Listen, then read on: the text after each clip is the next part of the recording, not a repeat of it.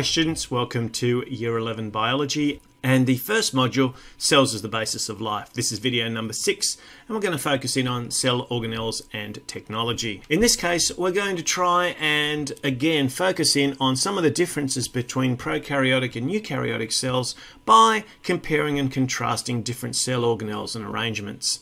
Now, one thing to just quickly say here is the fact that both of these terms have been used means we're going to be looking at similarities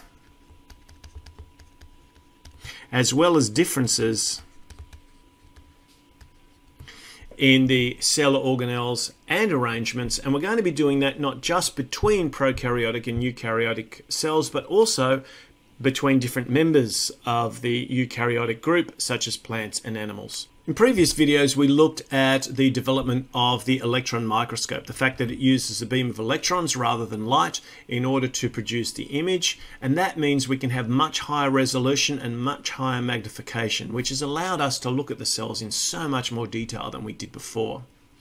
So this meant we were able to see some of these very, very small structures that are present inside of cells, and it started to give us an opportunity to develop our understanding of the differences between prokaryotic and eukaryotic cells. As the development in microscopy grew, so our understanding of cells changed, and as a result we were able to start to have a little list of the key components in each of these different types of cells. And what I'm going to be doing through this video, and I've structured it in such a way that it will be a little bit longer, but it means you can stop it at different stages and add to your table, put the table together, and obviously also add to it from any of the slides or experiences that you're having in class too. So build up a nice picture of the different organelles that are present in each of the different groups.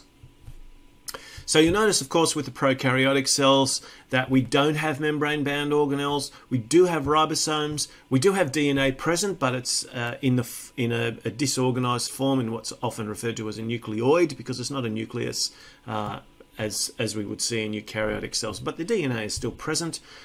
We do have a plasma membrane or a cell membrane around the cytoplasm. We do have often a cell wall and or a capsule that sort of encloses the different prokaryotic cells and perhaps other structures that are attached to the outside like the pili or the flagellae, which we've looked at before. Here's the start of this table. In prokaryotic cells we have a plasma membrane, we have a cell wall, a nucleoid, which is where the DNA is. We have ribosomes, which we've seen before and talked about before, and also those structures that are on the outside.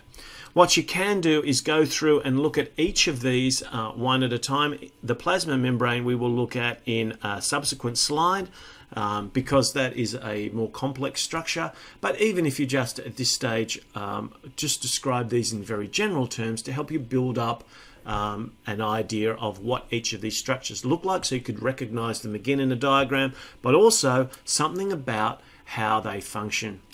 One very important function of the plasma membrane isn't just that it's a kind of a bag to keep the contents in, it's also an exchange center. It allows certain material to come into the cell and move out of the cell, but not everything. So we call that semi-permeable, which just means it's a selective membrane that allows some substances to come through and some not. And sometimes that's just on the basis of size. Very large molecules won't be able to fit through that membrane. So the second one we want to do is have a look at examples of eukaryotic organisms. And when we start to look at animal cells, then we start to see some quite clear differences between our prokaryotic cells and our eukaryotic cells. We still have the cell membranes that we had. We also have structures on the outside, in this case cilia or microvilli, but you can see this very important membrane-bound structure here, the nucleus.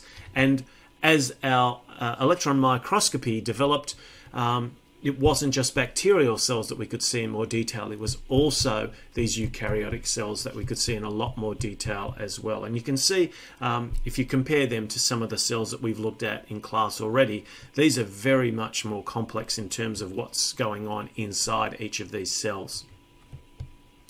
And that's where we started to learn a little bit more about the organelles that were present inside of each of these cells. And so that's what we want to do, is have a bit of a closer look at each of these to see if we can identify some of these really key structures. So here's a generalized diagram, and I think one of the things that's quite useful before all of the labels go onto everything is that you start to get a bit of an idea about what are the different key structures that are present in both plant cells and animal cells, the similarities and differences, and also how they compare with prokaryotic cells as you start to familiarize yourself with all these different types of cells.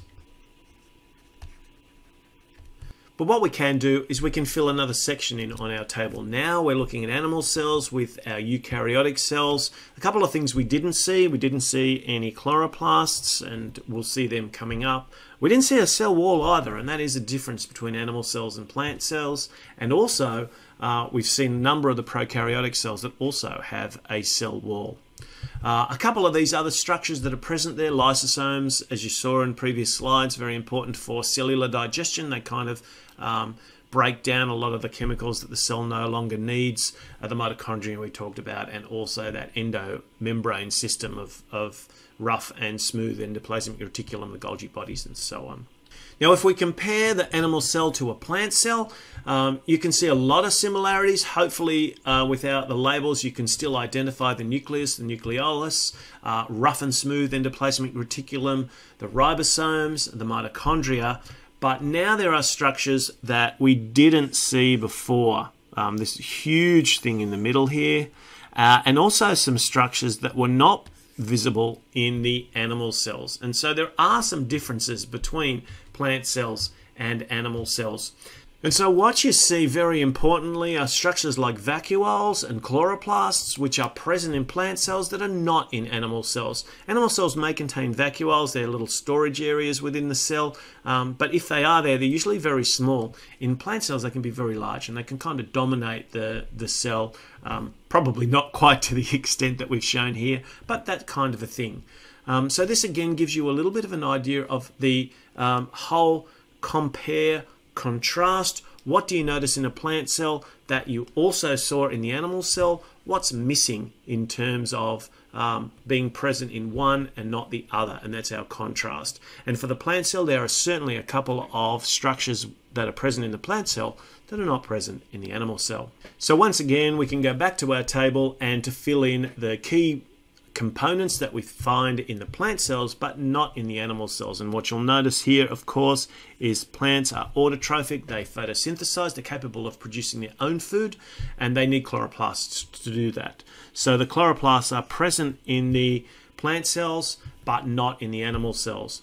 Likewise, we have things like vacuoles, which we could also add. And of course, when I've put the table together, I've simply made this a representative table. You can certainly add to it and build as many rows as you like in this table. And again, you might talk about the fact that they're small storage for animals and large for plants. So the function is always going to be similar, usually, not always, but usually the function is going to be similar because the structures are tied to the function, but sometimes it's the number, the distribution, and or the presence or absence that allows us to compare and contrast cells in this way.